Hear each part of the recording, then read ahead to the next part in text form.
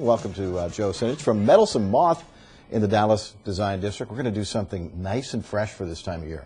That's right. Yeah, we need to not use the oven right now. Yeah, very good point. Very good point. So let's make it nice and cool. And you have some beautiful looking watermelons there. I do. I've got a couple of watermelons. We picked a couple of things today from the farmer's market. You can grab stuff from your grocery store. Want it to be nice and light and easy. Don't want to be heating up the grill.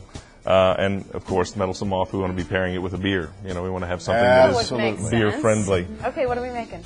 So we're going to make a little watermelon salad. I've got some red and yellow watermelon here from the farmer's market. And a lot of folks have never seen yellow watermelon. Yeah, where do you get this? Yeah, you know, I did pick it up just at the farmer's market on the way in today, but they should have it at most grocery stores. Will carry it kind of in pieces. On the outside? That's actually one right there. So there you have it, yellow watermelon. Now in this jar, I've got just a little bit of local honey. And so we're just going to make a quick vinaigrette, and this is a great trick for a homemade vinaigrette, knowing that you just need something to bind it, be it honey or mustard or an egg yolk, and then 1 part vinegar. We're just going to get that mixed together. That's just regular vinegar? This is actually a rice wine vinegar. So once that's all nice and dissolved in, the honey's dissolved, what the honey's going to do is it's going to help to bind the oil. So this is just canola oil, and you can do this in any mason jar.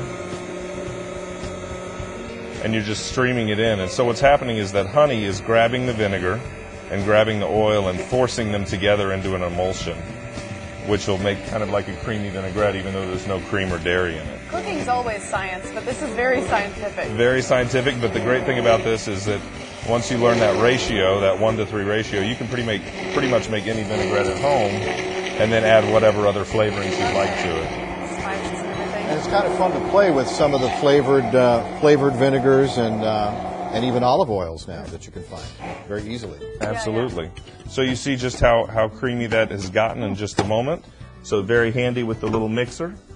And then to that base, we can add whatever we want. Today we're just going to add a little bit of ginger, some shallots, and just a touch of garlic, and then a whole bunch of green onions. And then just a little crack of black pepper and a pinch of salt. And you've got a vinaigrette that's full flavored and is going to really pair nicely with that watermelon salad. Let's show off the ingredients. Really quickly, there we go. And we've got a nice cheese on top of there. What have we got? So we've got ricotta salata, but you could easily use feta. Or in this case, we have cotija here as well. Really, any crumbly kind of tangy cheese would be great. Got a recipe and a link to Meddlesome Moth on myfoxdfw.com. We'll be right back. Thanks, Joe. Thank you.